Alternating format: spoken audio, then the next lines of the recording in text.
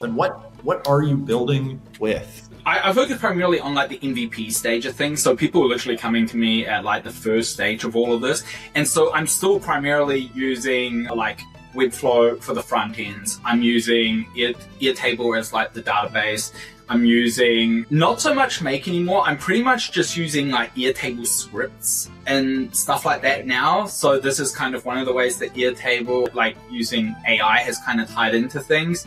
And yeah, it's basically like a lot of the things that I used to do with like various plugins and stuff like that. I'm just like using AI to kind of create like custom versions of it, upload it to like Cloudflare, and then kind of just go through there. Not because I'm trying to do fancy things, mostly because it just makes it more efficient. So like if I'm using like an AI coding tool, it's actually a lot more efficient for me to write the code in something like Cursor and then push it to something like Cloudflare, and then I don't have to go through the process of manually configuring every single attribute with this, and this.